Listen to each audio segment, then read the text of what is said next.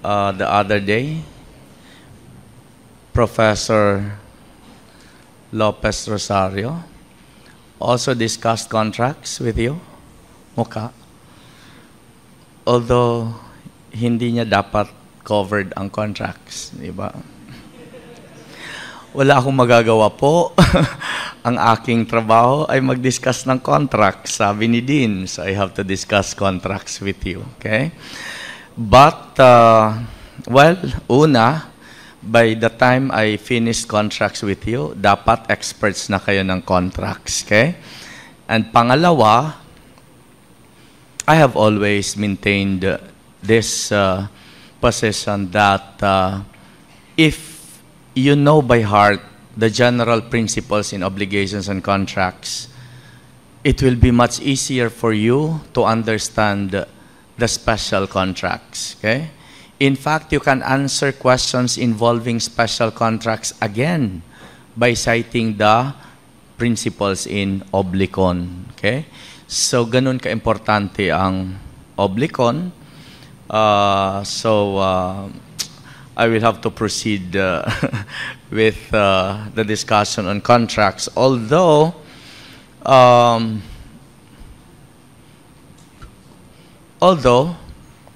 as I was also asked to discuss the special contracts, okay? Starting with sales, I may just have to emphasize on the special contracts lang siguro, okay? As in, Professor Lopez Rosario even discussed yung mga voidable, unenforceable contracts. Diniscuss din niya. Anyway, okay? So, allow me, nonetheless, okay? To continue. Trabaho lang.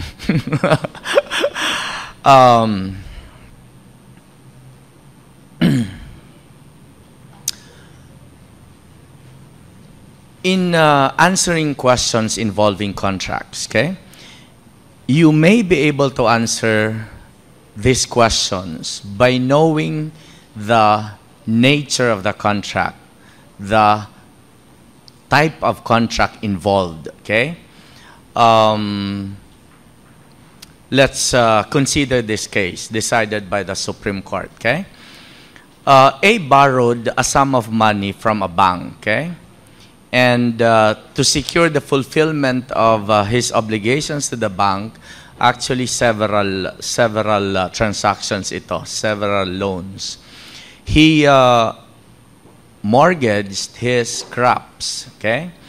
Kaya ang tawag doon sa loan ay crop loans. Now, thereafter, before the obligations became due, all the crops were destroyed due to a fortuitous event, okay? When the debts became due, the bank demanded payment, but the debtor claimed that his obligation to pay was extinguished by the loss of the crops. Is he correct? Clearly, the answer is no, okay? The problem requires you to determine what contracts first were entered into, di ba? Una, anong mga kontrata? If you don't know what contracts were entered into, of course, you cannot answer the question. First, the first contract obviously pertains to a loan, okay? And the second contract, to secure the fulfillment of his obligation under the contract of loan, appears to be a chattel mortgage. Now, the subject matter of the chattel mortgage were the crops. So when the crops were destroyed, did that result in the extinguishment of his obligation under the loan contract? Obviously, the answer is no, because a chattel mortgage is only an accessory contract. And therefore, even if the accessory contract is extinguished, that will not extinguish the principal contract, because the accessory only follows the principal, not the principal which follows the accessory. So, even if the crops were destroyed due to a fortuitous event, at best, it only extinguished the chattel mortgage. Being an accessory contract, the extinguishment of the accessory contract does not at all affect the obligations under the principal contract. The only net effect of that is the obligation under the loan contract will now be unsecured. Yeah? It would have been a totally different scenario if the principal contract, the loan contract, was the one which was extinguished. By operation of law, the accessory contracts would likewise be extinguished. The accessory, again, would follow the principal. This is the case of Republic versus Grijaldo. Thus, which contracts are considered as the principal, which contracts are considered as the accessory contracts, okay? Principal contracts, again, are contracts which can stand on their own, okay? Accessory contracts depend on other contracts for their existence or for their validity, okay? I would enjoin you all to try to memorize only the accessory contracts, because if you know the accessory contracts, you can presume all other contracts to be principal contracts, okay? All the others can stand on their own. And what are these accessory contracts? These are the contracts which you have studied in credit transactions. These are all security arrangements, okay? Starting from guarantee, suretyship, pledge, chattel mortgage, real estate mortgage, and anti-crisis, okay? But of course, we will have so much time discussing these special contracts or security arrangements, okay? So, yun ang accessory contracts. Thus, tanungin kayo, pledge, it's a principal contract. Deposit, it is a principal contract. But one common problem would pertain to, how about preparatory contracts? Are they principal contracts or are they accessory contracts? Principal contracts are those which are not the end by themselves. They are entered into for other contracts to be entered into, okay? The most common preparatory contract probably is agency, okay? Together with partnership, of course, which is also a preparatory contract. Now, if the agent, for example, did not enter into other contracts as he bound himself to do so, diba? Example, he was, this is an agency to sell, but he did not sell anything, any of the goods of the principal. Would that affect the validity of the contract of agency? The answer is no, okay? Preparatory contracts can stand on their own, okay? Even if they are not the end by themselves, they can stand on their own. They are not accessory contracts. In fact, if he failed to comply with his obligations under that contract, as a rule, he can be held liable for not performing his obligation, okay? Now, but consider this scenario, okay? Again, A borrowed money from B. Now, to secure the fulfillment of his obligation, A agreed to deliver his watch to B as a security, okay, in a verbal agreement. Without this watch being delivered to B, was there a perfected contract involved in the problem? Well, and before the delivery also of the sum of money borrowed, okay, was there a perfected contract? What contracts, again, are involved in the problem? Una, loan, which is specifically mutuum, A borrowed money from B. The second contract appears to be a pledge. Now, before the delivery of the money by the lender to the borrower, and before the borrower delivered the watch to the lender as a security, was there a perfected contract? The answer is none, okay? Both contracts involved are known as real contracts. For the perfection of these contracts, delivery of the object or subject matter of the contract is required. Actually, the law and the 1316, okay, enumerates real contracts. Though there are only 3 enumerated real contracts under Article 1316, which are pledge, deposit, and comodatum, Clearly, mutuum is also a real contract, as expressly provided under the law on simple loans. This contract will only be perfected upon the delivery of the money or the thing borrowed to the borrower. Okay? Now, a question sa bar exam can be as objective as, was there a perfected contract? Okay? So, for example, in this, the question can even be more objective as, distinguish consensual from real contracts and name at least 4 kinds of real contracts under the present law. Of course, consensual contracts are contracts which are perfected by mere consent. Or, better yet, I would actually, I encourage instead that you state this contract is perfected upon the meeting of the minds as to the object and the consideration. Why? Because just stating that this is perfected by mere consent, what is meant by consent?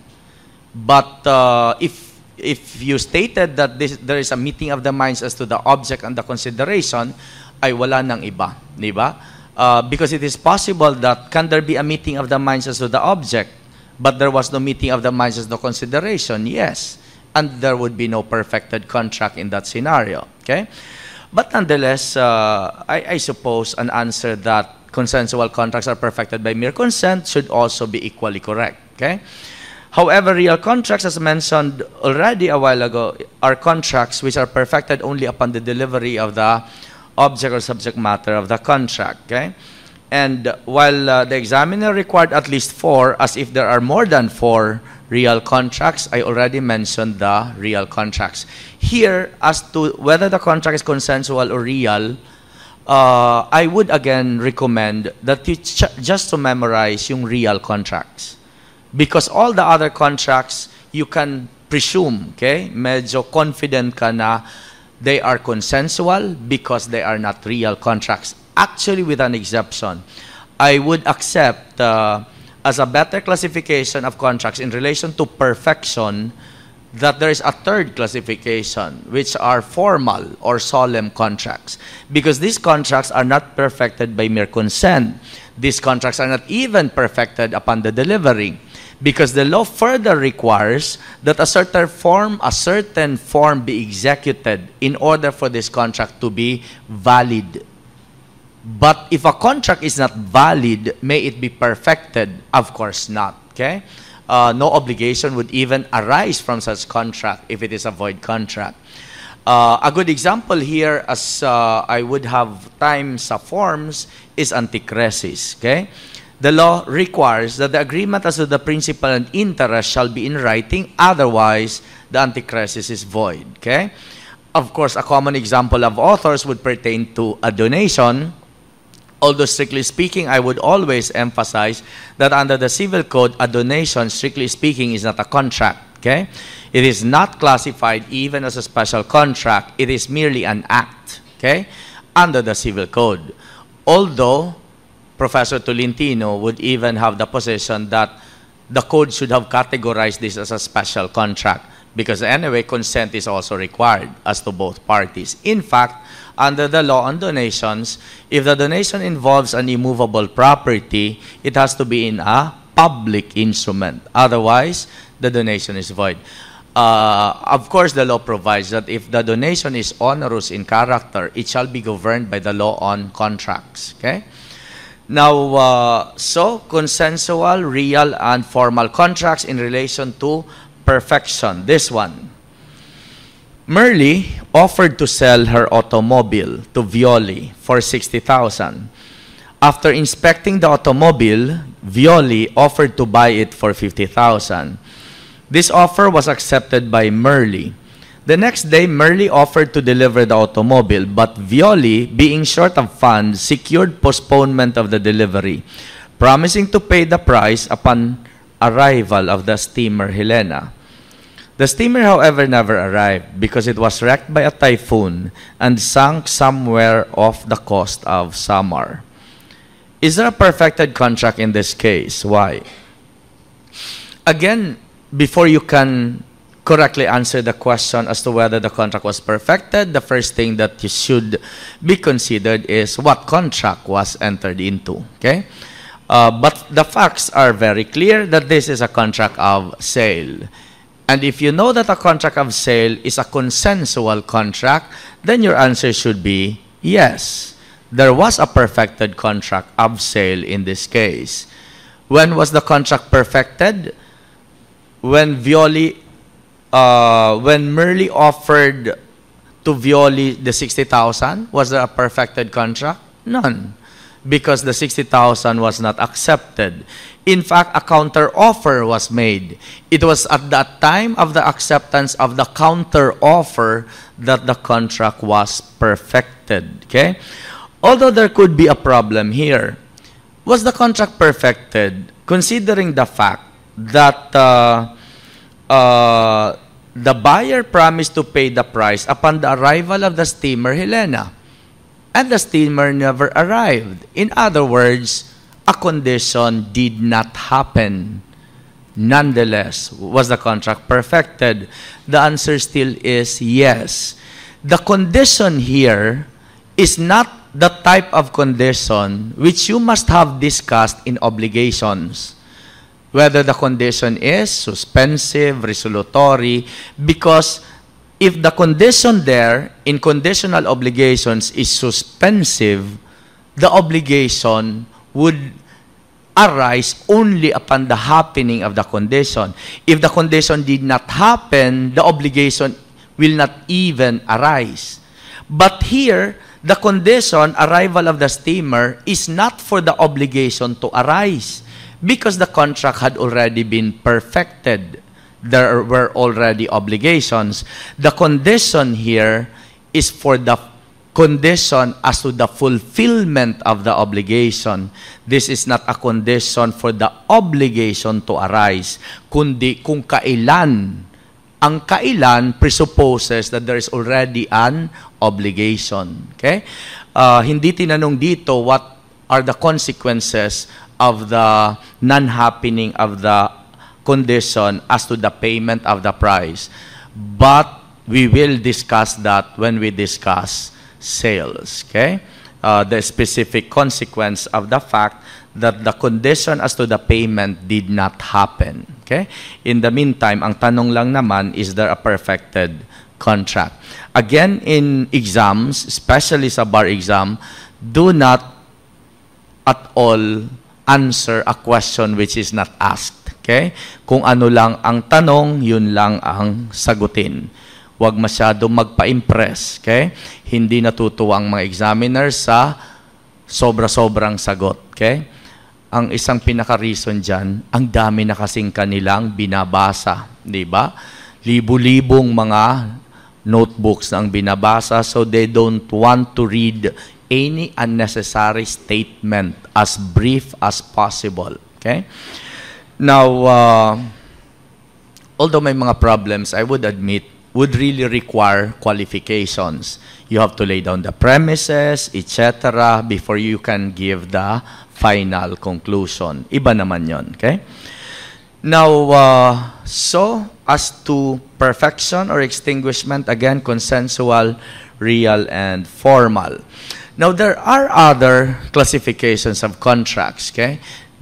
May not be favorite so far sa bar exam, but there's always a first, okay? Normally, there would be no question because the problem would be a very long problem. Kaya walang ganong tanong. Example, in a problem involving a contract where a thing was delivered, okay? What contract was entered into?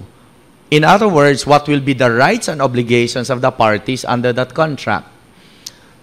The answer, of course, will depend on the intention of the parties as to the effect of the delivery.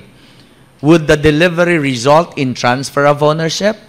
Or was the purpose of the delivery only for the use and enjoyment of the thing by the other party? Or was the delivery only for the purpose of safekeeping? Depende sa purpose ang nature ng contract. Okay? If it is for the transfer of ownership, what contract was entered into? Probably that contract or transaction. If it is not a contract, if it is a contract, it could be a sale.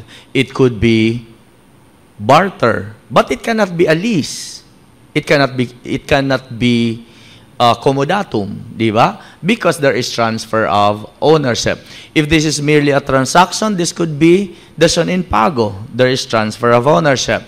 But if there is no transfer of ownership and the purpose is for the use and enjoyment of the thing by the other party to whom the thing was delivered, what contract was entered into? Aba, this could be a lease this time, or this could be a comodatum. The big difference this time goes into the nature of the contract as to the cost. Because if there is a price to be paid for the use or enjoyment of the thing, that would be a lease. But if the use or enjoyment is gratuitous, walang babayaran, this could be comodatum. Okay? So again, you should know the kind of contract involved in relation to the purpose and sometimes in relation to the consideration. Okay? Kung service, okay, ang purpose is the rendition of service, clearly this could be a contract of agency, but this could also be a contract of lease of service. Okay? When we discuss lease in relation to agency, we will discuss the distinctions between the two. For example, concretely, in an agreement where one of the parties binds himself to render service to another, that would only be a lease of service if there is no principal-agent relationship existing between the parties. That is required by law. Okay?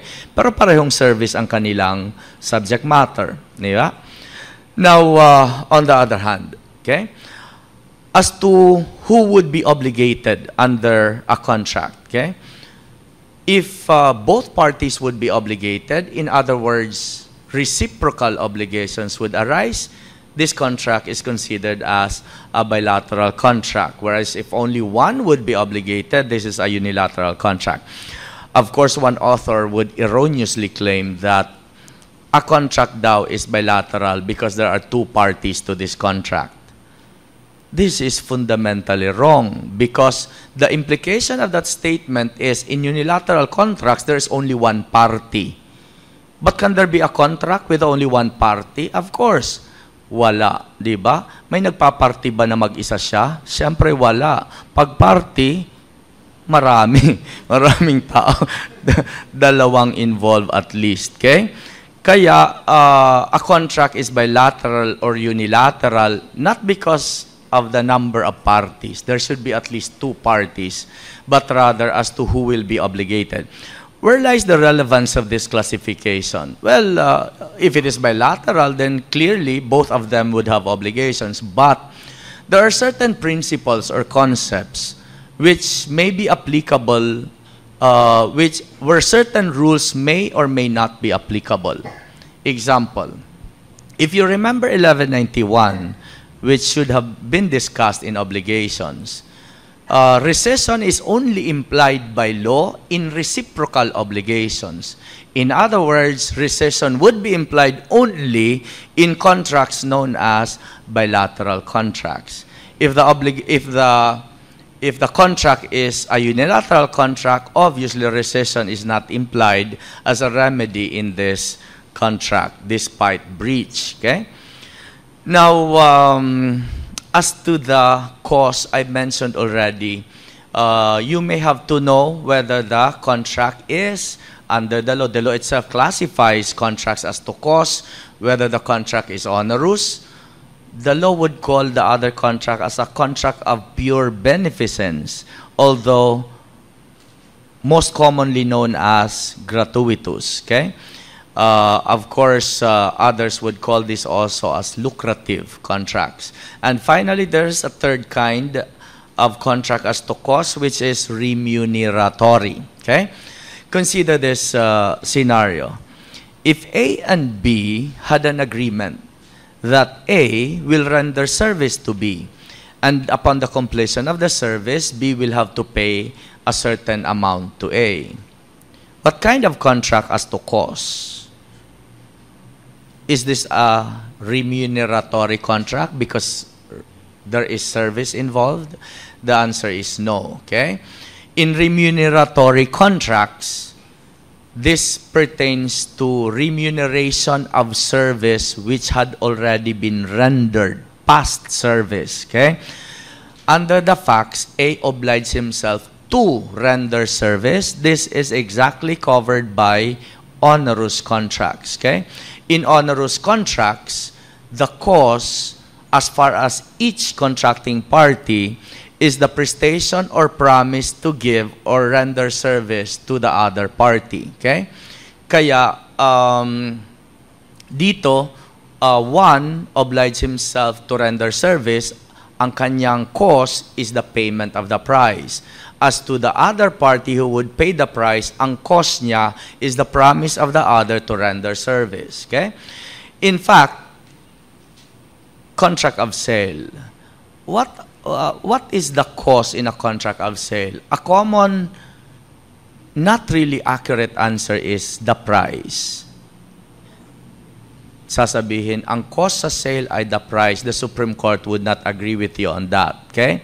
Because in a contract of sale, the Supreme Court would tell us, as to the seller, the cost is the payment of the price. But as to the buyer, the cost is the delivery and transfer of ownership. Is this a good interpretation? Yes, because a sale is an onerous contract. And therefore, the cost being in an onerous contract is the promise or prestation to be performed by the other party. Okay?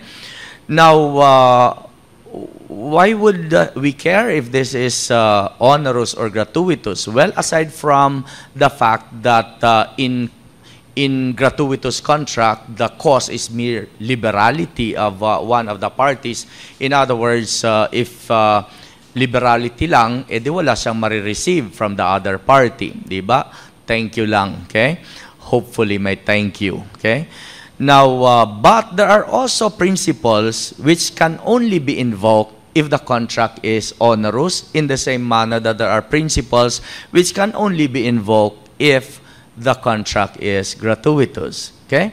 A good example, when we go into interpretation of contracts, when would the least transmission of rights be applicable? Pag gratuitous. But if the contract is onerous, you should apply the greatest reciprocity of interest. Diba? So you should know the nature of the contract, whether it is onerous or gratuitous. Okay?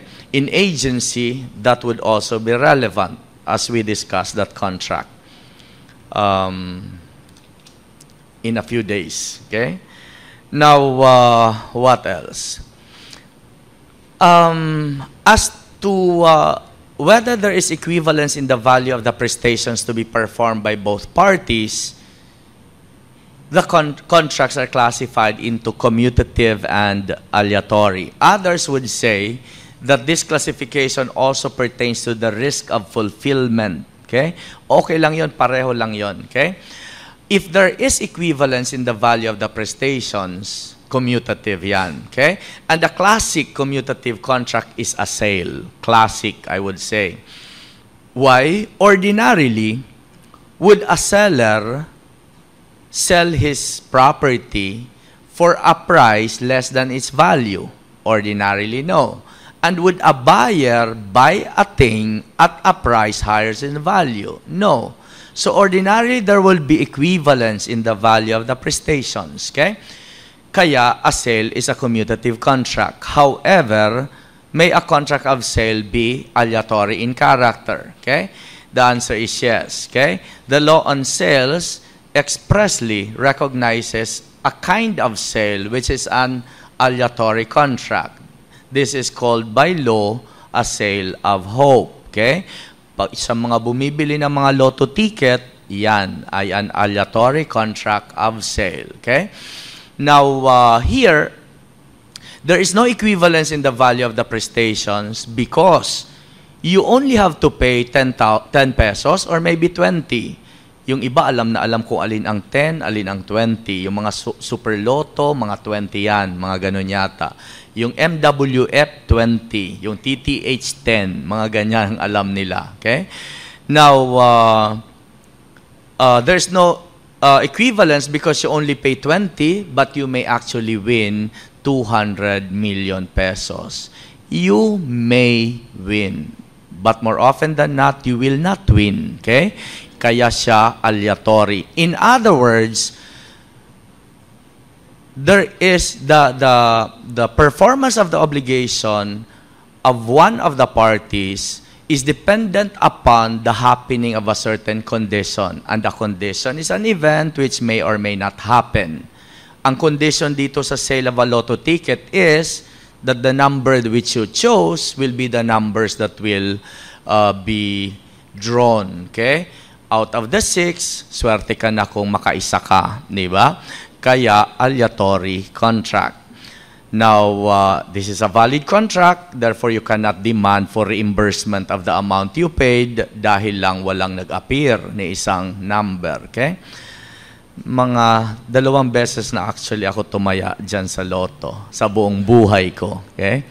Once with my office mates, yung mga senior officers ng company, agreed to bet sa system betting.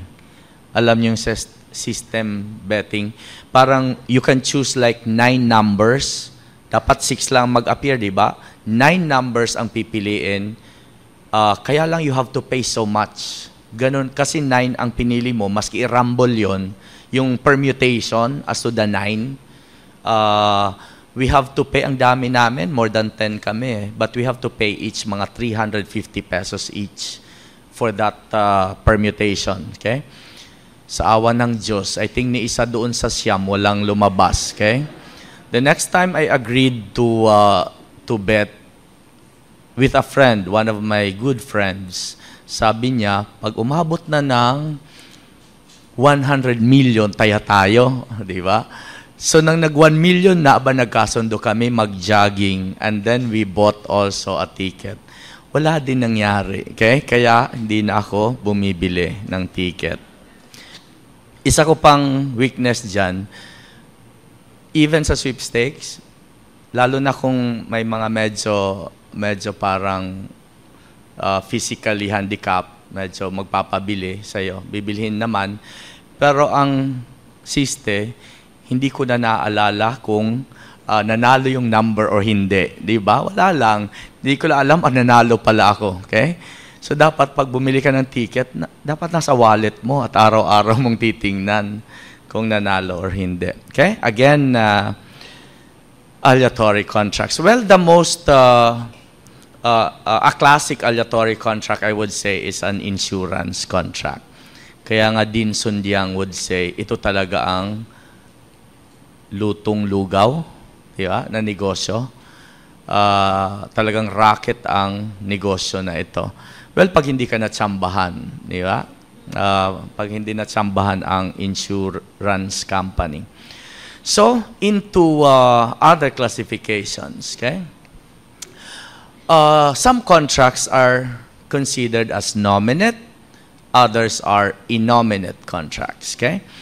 What is the relevance of this classification? First of course, is sabi nila is because pag nominate, there is a name. Okay? Pag innominate, walang name. But much more than that, the relevance goes into the governing law or what will govern the rights and obligations. As to these two kinds of contracts, as to what will primarily govern, pareho lang. What will primarily govern will be their stipulations. Again, consistent with the autonomy of contracts principle. Pero after that, ay magkaiba na. Okay? Because in nominate contracts, what will govern after their stipulations would be the provisions of the law regarding that contract. If this is a sale, then the provisions on sale. If this is a lease, then the provisions on lease. But if this is an innominate contract, after the stipulations, or if the stipulations are not sufficient to resolve a controversy, what will govern the rights and obligations? The answer is the general principles in obligations and contracts. Kaya ganun ka-importante ang general principles ng mga ito. Okay? But if the general principles in Oblicon are still not sufficient, hindi pa rin ma-resolve ang problema, what then should govern?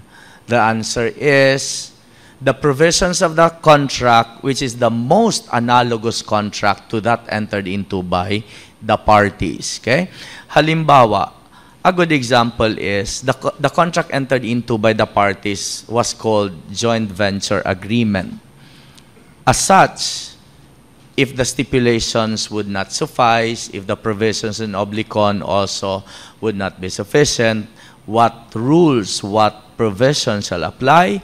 It will be the provisions sa partnership, because the partnership contract is the most analogous contract as far as joint venture agreements are concerned. Okay? Now, of course, pag wala talaga, you go into the customs. Okay? Of course, it is said in the order yan as provided by law, hindi bara-bara. Okay? So, unang stipulations, pangalawa ang general principles Oblicon, pangatlo ang provisions as to the most analogous contract, and last ang customs. Okay? Then, one other thing would pertain to the subject matter. A classification of contracts as the subject matter. What may be the subject matter of a contract? The contract may pertain to a thing, a right, or service. Okay? First, all contracts would have all the three subject matters. The answer is no. Okay? There are certain contracts na ang subject matter lang nila ay things and rights. Example, sale. Walang sale of service. Okay? Hindi binibili ang serbisyo. Sabi nila, nirerentahan lang. In English, lease of service. Okay? Now, in the same manner, agency, what is the subject matter? Hindi thing. It is service. The rendition of the service is the subject matter. Okay? So again, if you know the subject matter of the contract, more or less, alam mo ang nature ng contract. Dahil kung ang subject matter ay thing or right, ay hindi mo sasabihing lease of service. Although a lease of service may involve a thing, as much as an agency may involve a thing, because the agent may be required to sell a thing, but it is the rendering of service, it is the selling of the thing, which is the subject matter. Okay? Then, in contracts, even in sales, for example, you may have to distinguish whether the subject matter of the sale is a thing or a right. Okay? A good example of a concept requiring this distinction or determination would pertain to delivery. Okay? As we discuss contracts of sale or the law on sales, there are different modes of delivery in sale of rights kaysa sa sale of things. This is, of course, a recognition of the fact that rights are incorporeal. They are intangible. Kaya you cannot physically deliver rights. Okay? Thus, the law would provide for specific modes in delivery of rights, in sale of rights. Okay? Which we will discuss again under the law on sales. Then, of course, probably the most important classification would go into the status, okay, of the contract. Others would say whether the contract is valid and binding or whether it is defective, okay? Because authors would include void contracts as defective contracts, okay? But I beg to disagree, okay? As we go into the kinds of contracts, as to the classification, as to status, okay? A better classification is contracts may be valid and binding, it may be defective, or it may be void, okay? Now, in a lot of problems, the question would be, is the contract valid and binding? Ganun palagi ang tanong. May the contract be enforced? Okay? So it goes into the validity, the binding effect of such contract. We'll discuss these contracts one by one.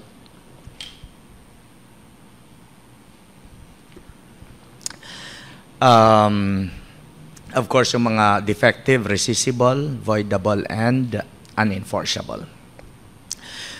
Then, into stages, okay, of contracts.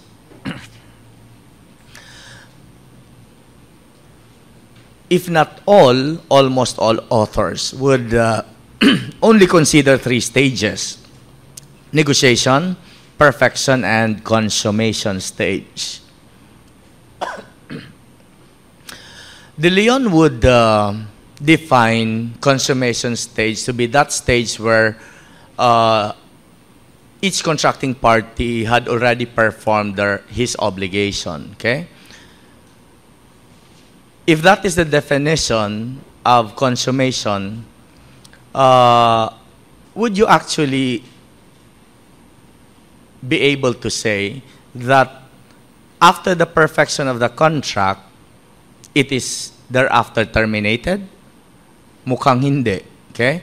Why there are cases sa Supreme Court is because precisely one or both parties did not comply with his obligation. Okay? Kaya nagkakasuhan sila. In other words, upon perfection, ay walang automatic termination. In fact, I dare to say with this definition of termination, there is a much more important stage recognized expressly by the law, which is the performance stage. From the perfection, it goes through performance before there can be termination. So many concepts may or may not be applicable depending on whether there is already a performance of certain obligations. A very good example, somebody sent me a text message.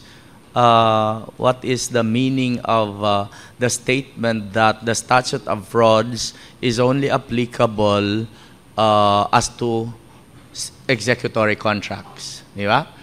Simply, the answer is, if the contract had already been partially performed, that will take the contract out of the operation of the statute of frauds. In other words, the law recognizes this stage, the performance stage, which would have certain effects. Even another concept, substantial performance as a concept. If there was substantial performance, which you must have studied in Oblicon 1234, okay? Would rescission still be a remedy? The answer is no, if there was already substantial performance. Substantial performance obviously presupposes there was performance, but there was no termination of the contract. But rescission would not be a remedy. Okay? At any rate, Justice Vitog, for example, would define this stage, the consummation stage, to start from the performance stage. Kung ganun ang definition mo ng consummation stage, mukhang wala ng performance kasi kasama na ang performance. Although mukhang hindi maganda ang definition, why would consummation start with performance? Di ba? That is, in a way, De Leon's definition is correct. Pag consummated, may pagka consumatum est, di ba? Tapos na, terminated na. But if there is merely performance, maybe that's just the beginning, but that's not really the termination stage or consummation stage. At any rate, if there will be a question, I'm sure there will be no such question, that enumerate 3 stages, by all means, only enumerate negotiation, perfection, and consummation. That would be a safe answer, okay? Into these stages, negotiation. Negotiation is initiated by an offer. There has to be an offer, okay? Others would call this policitasyon, okay? Without an offer, ay walang negosasyon, walang offer. Eh. No one is offering to sell or offering to buy, offering to have his car repaired, etc. Okay? This is also known as the preparation stage, conception stage, generation stage. Now, a question here would pertain to one. May there be a perfected contract under this stage? The answer is yes. Okay? That contract is known as an option contract. Okay? So at this stage, what is perfected there is not the contract, which is the main contract. What is perfected is merely the option contract. This would definitely arise if there is an offer and the offeree, if there is an offer, the parties there are called offeree and offerer. Okay? If there is an offer to sell, you don't call the parties buyer-seller because there is no perfected sale yet. Okay? But there is merely an offer, so you call them the offerer and the offeree. Now, if the offeree is not in a position to decide, okay, at that moment, and he asked for a period within which to decide, or the offerer himself gave him a period within which to decide, then there is an option agreement. Okay? Is this an option contract? It depends. Okay? If there is a consideration paid for that option period, separate and distinct from the price, that agreement can be called an option contract. Do not call that agreement as a contract if there was no such consideration, which is separate and distinct from the price, if this is an offer to sell, which is something paid or promised. Take note that consideration need not have been paid, even if there was only a promise to pay. That is already a sufficient consideration. But a common misconception dito at this point is that a consideration for this contract, option contract, is known as option money. That is not necessarily so. The Supreme Court would tell us it need not be money. Okay? It may be any other prestation that was promised to be performed. Okay? Kung sabi ng offeree, bigyan mo ako ng 20 days, I will paint your house 3 times over. Okay? That would be a sufficient consideration. Hindi naman pera ang ibibigay niya, pero there was a consideration separate and distinct from the price. Of course, I would agree that the most common consideration in an option contract is known as option money, kasi pera. Okay? But, ano ang rights and obligations ng parties, okay, in relation to this option agreement or option contract? Okay? Ito yung isang, take note that this discussion of, in relation to options, okay, is not only applicable to sales, okay, but there will be special rules on sales which we will discuss under the law on sales. But this discussion would also apply even to other contracts, like an offer to construct a house, okay, which may pertain to a contract for a piece of work, which was the subject matter of this bar exam question. No. Sinimulan ko na dito. This is the last bar exam question in relation to this contract, okay, or option agreement. So, probably, pwedeng magkaroon na ng isang tanong uli. Marvin offered to construct the house of Carlos for a very reasonable price of 900,000, giving the latter 10 days within which to accept or reject the offer. On the 5th day, before Carlos could make up his mind, Marvin withdrew his offer. What is the effect of the withdrawal of Marvin's offer? Okay? Because the withdrawal was done before the offeree could communicate his acceptance. And as to the problem in letter A, there appears to be no consideration paid or promised in relation to the option. The withdrawal was a valid withdrawal. Okay? The law provides that if there is no such consideration, which is separate and distinct from the price, the offerer can withdraw the offer at any time. And therefore, there can no longer be a perfected contract. Okay? Second question, will your answer be the same if Carlos paid Marvin 10,000 as consideration for that option? Of course, the answer will no longer be the same. Because if there was such a consideration, separate and distinct from the price, and the offer was withdrawn, that is a breach of contract, which is the option contract, which can be the basis of action for damages. Okay? Now, supposing that Carlos accepted the offer before Marvin could communicate his withdrawal thereof, discuss the legal consequences. If Carlos accepted the offer before the offer could be withdrawn or before there was a communication or conveyance of the withdrawal, there would be a perfected contract. Does it mean, does it matter if there was an option money or consideration? It doesn't matter, okay? The Supreme Court discussed this in the case of Sanchez versus Rigos, that even if the option agreement was without a consideration, separate and distinct from the price, the fact that the offer was accepted before the offer could be withdrawn, there already arises a perfected contract of sale because that was a sale, okay? Again, upon the meeting of the minds, the contract was perfected, okay? Ang argument dito ni Mrs. Rigos was, since the option agreement had no consideration, separate and distinct from the price, then the option agreement is void. Because for a contract to be valid now, there has to be a consideration. Of course, the Supreme Court said that argument is erroneous because even if there is no such consideration, the fact remains that there was an offer. An offer does not require a consideration. As long as the offer is not withdrawn, it remains as an offer. And once it is accepted, there would be a perfected contract. Yeah? Now,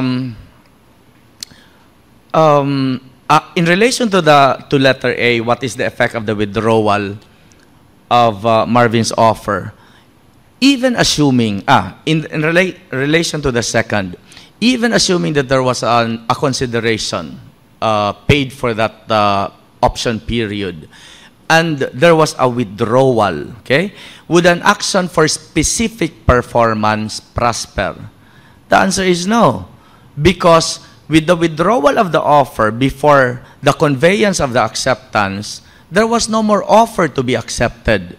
There will be no more meeting of the minds as to the object and the consideration. Sa object, meron pa siguro, but as to the, in a way, there was no meeting of the minds as to the object and consideration. But since there was a consideration separate and distinct, and there was a withdrawal, this is a breach of the option contract. Ang tamang remedy ay hindi specific performance, kundi damages. Specific performance presupposes a perfected contract. Okay? Now, in another bar exam question, Ubaldo is the owner of a building which has been leased by Remigio for the past 20 years. Ubaldo has repeatedly assured Remigio that if he should decide to sell the building, he will give Remigio the right of first refusal. On June 30, 1994, Ubaldo informed Remigio that he was willing to sell the building for $5 million. The following day, Remigio sent a letter to Ubaldo offering to buy the building at $4.5 million. Ubaldo did not reply. 1 week later, Remigio received a letter from Santos informing him that the building has been sold to him by Ubaldo for $5 million and that he will not renew Remigio's lease when it expires.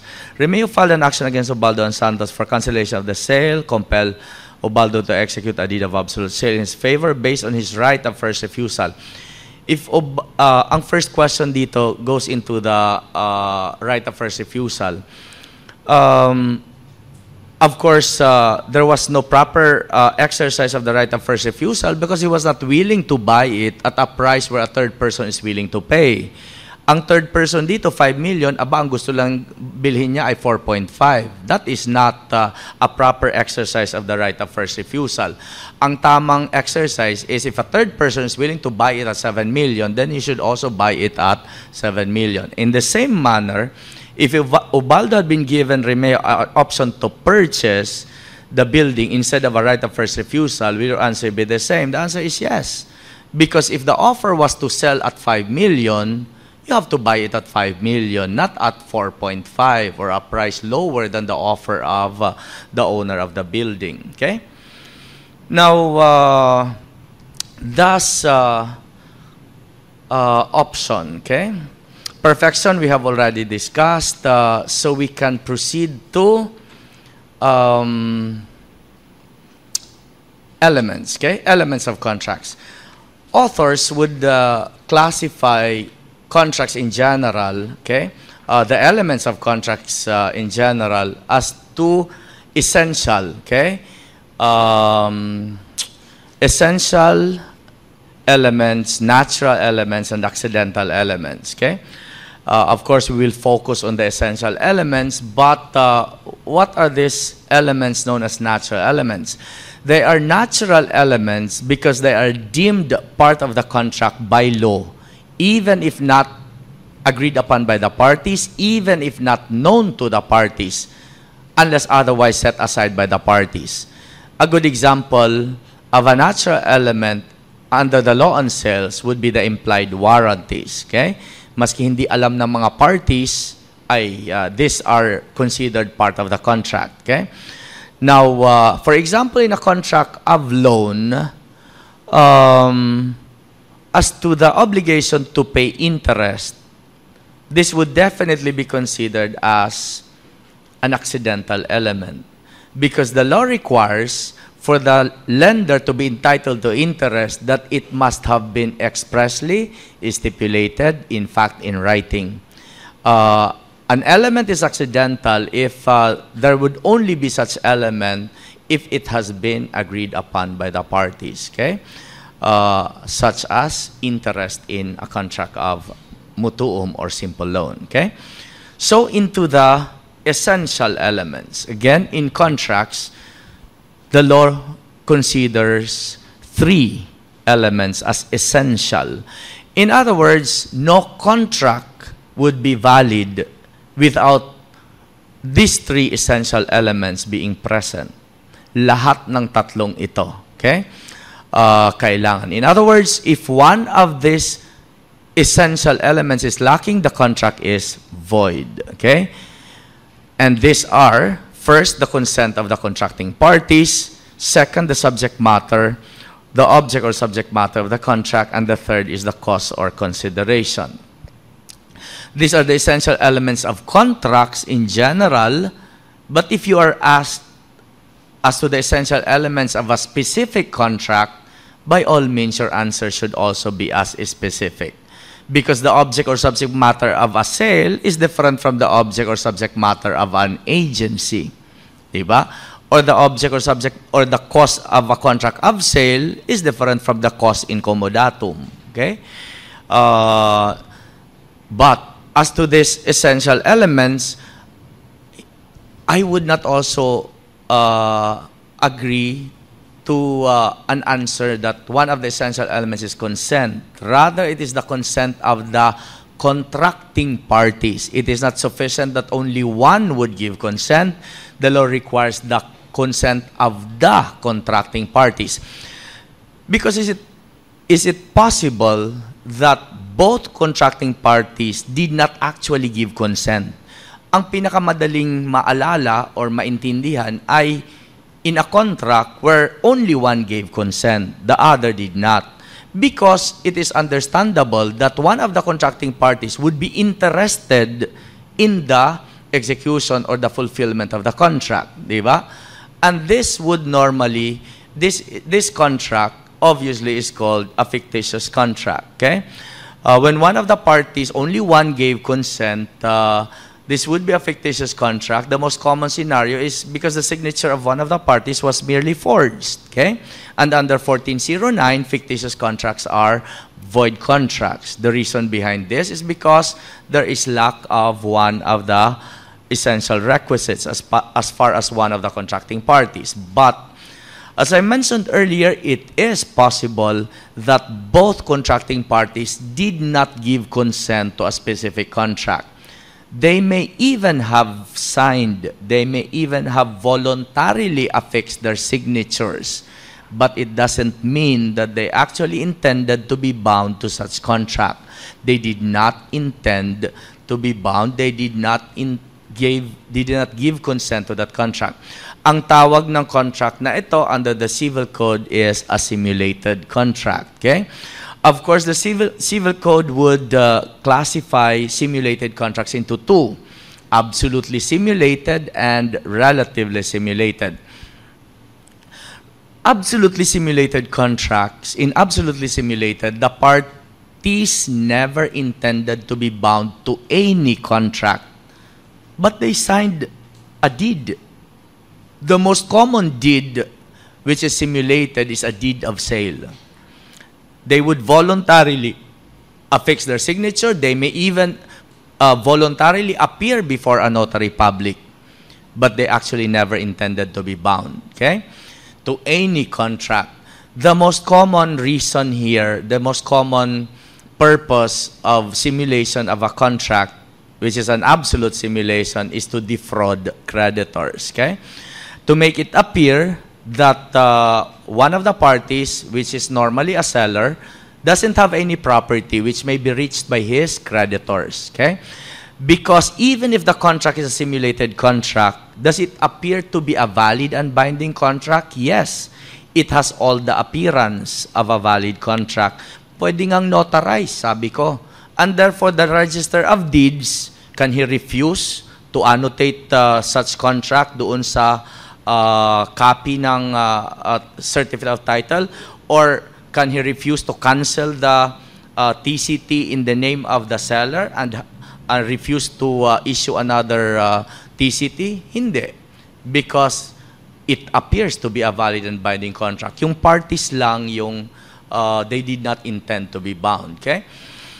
Ang isang, well, in a way, defraud, this is also to defraud third persons. Ang isang relatively common ngayon ay to make it appear, opposite, to make it appear that the buyer has properties in his name. Common ito sa mga Filipinos who would want to be permanent residents abroad. Because itong mga bansa na iba, they will not accept you as resident kung wala kang pera o wala kang properties normally, di ba? Kasi nga naman, magiging pabigat ka lang sa kanila.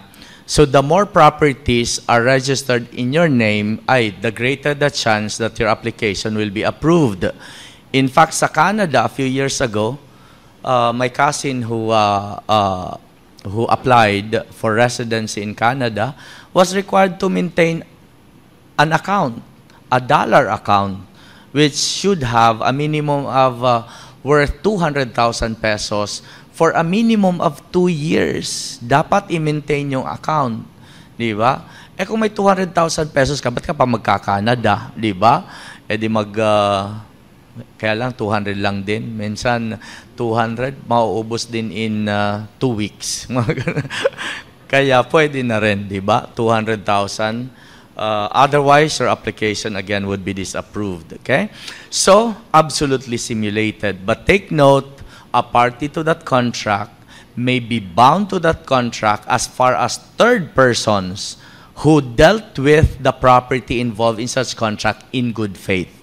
This we will discuss in sale. A buyer in good faith who purchased the thing from an apparent owner is protected under the law. Okay? Kaya, yung owner, sorry na lang siya. He will be bound to that contract even if, as to the parties, it is a void contract. Okay? Now, absolutely simulated, relatively simulated, the parties actually intended or entered into a transaction. But instead of executing the document reflecting the real agreement, they will simulate a contract. Okay? The most common contract na relatively simulated again is a sale. Why would they do this? Ordinarily, for tax evasion. Okay? I will not call this tax avoidance, mas hindi ako tax lawyer. Okay? Because the purpose of this is to defraud the government. Kasi kung ang tunay na transaksyon is a donation, they would make it appear na sale. Okay? Because the tax liability in donations is definitely much higher kaysa sa sale. Di ba? Parang as high as, anong pinaka-highest percentage? 40? Hindi naman. Ha? Sa donation. At any rate, kung capital gains tax lang yan, that's only 5% plus documentary stamp tax, additional 1 1.5. So medyo mas maliit talaga. So they would simulate a sale instead of executing a deed of donation. Okay? Now, what else? Well, another simulated sale na relatively simulated, again, yung purpose is not necessarily for tax purposes, but to circumvent the provision in succession involving collation. Okay? Because if it is a donation, it is subject to collation. Well, if the donors, ordinarily the parents, would want to give a specific property to a child, as in give, as in donation, they would make it appear na sale so that the other heirs would no longer have a right over the property. Di ba? In other words, kung kapatid nyo ang taong ito who would receive the property, siya ang paborito ng parents nyo. Di ba? Hindi kayo ang paborito. Okay? Although, pwede ring baliktad. Why a parent would give a property to a specific child kasi pasaway ang child na ito, di ba? Tipong tambay lang, wala talagang trabaho, naawa lang ang parents kaya binigyan ng house and lot, okay? Para hindi naman maging palaboy, okay? That's the only reason. But obviously, since this is a void contract, there is lack of one of the essential requisites here of actually walang consent to the sale. Ang consent nasa donation, okay? Plus the cost is fictitious, okay? Simulated ang cost, okay?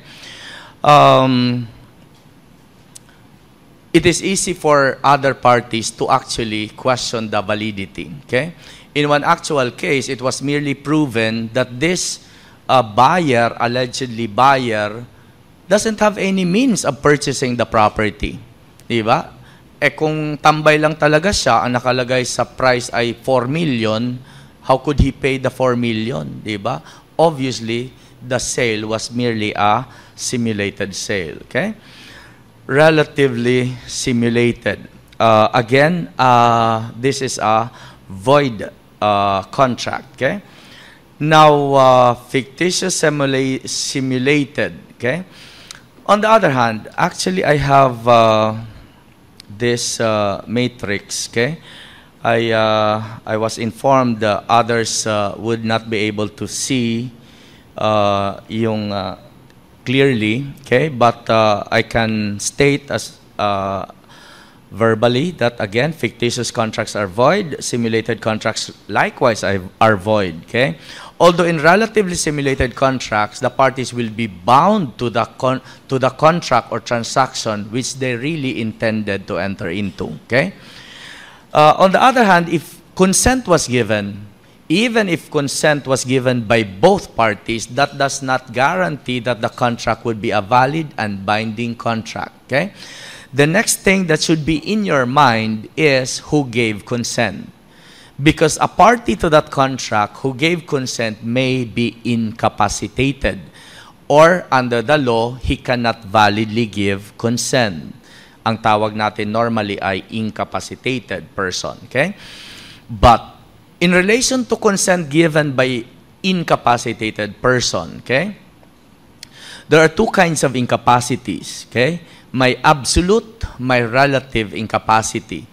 Simple lang ang distinction. Why absolute? Because this person, having this absolute incapacity, cannot validly give consent in any contract with anyone over anything. Absolute. Cannot validly give consent. Hindi ko naman sinabing cannot give consent, but cannot validly give consent. Okay? On the other hand, if the incapacity is merely a relative incapacity, okay, this person actually is prohibited only from entering into a specific contract, maybe only a sale. But sometimes, even as to sale, hindi lahat ng sale. Only in a particular capacity, like he is only prohibited as a buyer. Pero walang problema if he is the seller. Or he may be prohibited as a buyer, but only over a specific thing, not everything. Hindi sapatos, hindi ano, but actually this appeared sa bar exam in relation to a sale of a parcel of land. Okay? Thus, ang tawag ay relative incapacity. Okay? Going back to absolute incapacity, okay? If the incapacity is absolute, again, bear in mind that there are two kinds of capacity, even under the civil code, okay? One capacity is known as juridical capacity, also synonymously known as juridical personality. The other kind of capacity is the capacity to act. What is the difference? In juridical capacity, this is the fitness to be the subject of a legal relation. In other words, for example, a fetus. Can a fetus be the subject of a legal relationship or a transaction? The answer is yes. In other words, all living, natural persons, basta buhay sila, maski baliw, they have juridical capacity. Okay? They have the fitness to be the subject of legal relation. As I said, even a fetus is given a juridical personality, subject only to the requirements provided under Article 41, which you must have discussed already even in succession. Okay? Now, however, sino ang walang juridical capacity? Obviously, as to natural persons, those who are already dead, because death extinguishes juridical capacity. Pero kung patay na siya, how can he be considered to have entered into a contract? Patay na siya, hindi na siya makapirma. Well, there is a possibility that his signature may have been affixed. How? Yung thumb mark niya. Maski patay na siya, pwede pa, medyo mainit-init pa ang kanyang thumb mark. Pwede pang i-affix sa deed of sale. But obviously, that sale is void because he doesn't have juridical capacity anymore at the time his thumb marks were affixed. Okay? In fact, in one case, even if the person was still alive when his signature was affixed, obviously by those persons interested in his parcels of land, anong status ng contract? There was fraud, clearly. Wala nang ulirat ang mama. He was about to die, almost 100 years old. Okay? In fact, after the date of the contract, a few days thereafter, he died. Okay? The fraud here, is this a kind of fraud which only vitiates consent and therefore the contract is merely voidable? Or is this a fraud which really goes into the essential requisite? Because there was fraud, this person actually did not give consent. Sabi ng Supreme Court, the fraud here resulted in lack of one of the essential requisites. He actually did not give consent. Not only was his consent vitiated, hindi yon, okay? Rather, there was really no consent, void. The big difference, of course, in those two scenarios would pertain to prescription. Because pag voidable lang, the action for the annulment should be filed within 4 years. Pero pag void ay habang buhay, pwedeng i-declare null and void yan. Now, so, absolute incapacity in relation to juridical capacity. In relation to juridical persons, when would a contract be void because one of the parties does not have juridical capacity? A common case where the Supreme Court would consider a contract void for lack of juridical capacity would pertain to one of the parties, which is a corporation which has not been registered with the SEC. Okay? And therefore, that sale is void because one of the parties does not have juridical capacity. Okay? Now, into the capacity to act. Okay? I stated here without capacity to act because the law sometimes would use the term without. Sometimes the law would say lack of capacity to act. But I would rather prefer, which would sometimes be used also by the law, restrictions on one's capacity to act. Hindi naman totally wala, hindi naman lack or without, but these are restrictions on one's capacity to act. Example, hindi walang-wala kasi if a person is suffering civil interdiction, for example, nakakulong, wala na ba talaga siyang capacity? Meron pa naman, pwede nga siya mag-asawa sa loob ng kulungan. Kaya lang, because there is such a restriction, his capacity to alienate his properties inter vivos will be affected. Okay? Di ba? Thus, ano itong mga restrictions on one's capacity to act? Ang pinaka-common ay minority and insanity. Okay? Subject, of course, to lucid interval, yung insanity. Now, minority, take note, even if the law provides, ang nakalagay sa batas actually ay those who cannot give consent are unemancipated minors. Di ba? Yun ang nakalagay. Hindi naman sinabi ng batas minors, but only unemancipated. Which means from that provision, there appears to be emancipated minors. Okay? But clearly, under the present law, there are no such creatures, okay, na emancipated minors. Pwede yon before Republic Act 6809, okay? Before 6809 reduced the age of majority to 18, a minor may be emancipated either by marriage or by concession of the parents, okay? The law here is not the family code, with all due respect to those who would say that the family code reduced the age of majority to 18. Hindi totoo yan. When the family code took effect on August 3, 1988, the age of majority under that code was 21. Okay? It was in 1989, December, that Republic Act 6809 took effect, where the age of majority was reduced to 18. In other words, under the family code, pwede pa ang emancipation by marriage because the marital age was 18 and the age of majority was 21. Okay? Now, but ngayon, of course, wala na. Okay? Because once a person is 18, he has the capacity to marry under the family code as amended. Now, but if only one of the contracting parties is incapacitated, only one of the parties was a minor at the time of the execution of the contract, take note, the contract is voidable, okay? This is one of the reasons why a contract would be voidable because of the incapacity of one of the parties. But if both parties are incapacitated, the contract is not merely voidable, the contract is unenforceable. Okay?